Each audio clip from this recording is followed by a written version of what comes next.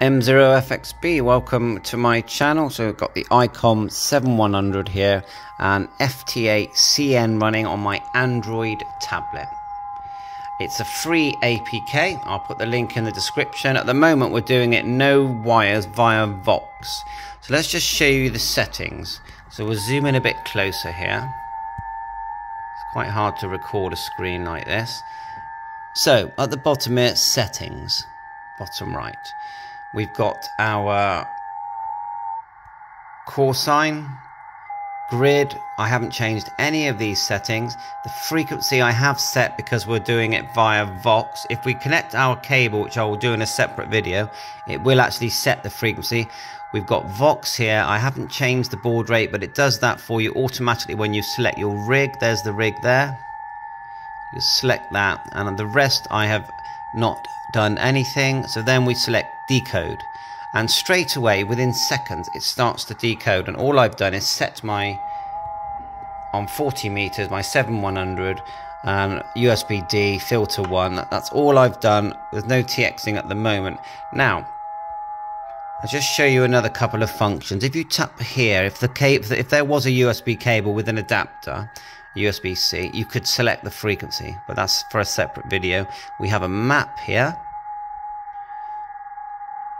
as you can see, with all the activity, and we can actually zoom in on the map and see the activity,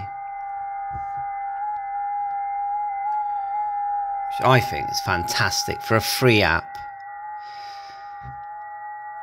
Back out for now.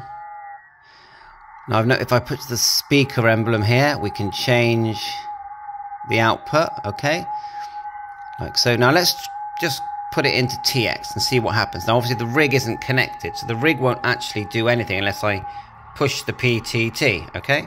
So but we'll show you how to get this thing into TX. You experiment, because I have not had a contact yet. So we'll hold down one of the stations and we'll go call, and the laptop will go into TX, and if you tap this little red arrow here, look at all the waterfall as well, you get all the call signs. We'll watch the laptop go into TX, and you can actually turn off TX up here with tapping that little speaker. Right, there you are, it's just gone into TX. Now normally I can hear the TX, and when I can, you could effectively key your microphone. I don't know why we're not hearing it this time, but normally you actually hear it. Could be one of my settings. You've got QSO logs here as well, which I've not used. There's let's have a look now. Let's tap that one.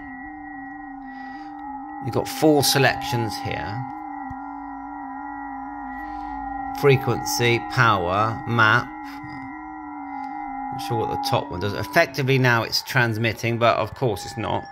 And what I'm going to do now is in another video is just connect my USB cable, because you know on the back of the main unit you've got a micro USB, and I'm going to plug it into here. Ooh, without dropping my laptop. There it goes. Don't worry, no damage has been done in the making of this video. So that's it. This is a Lenovo, only £100 in the UK.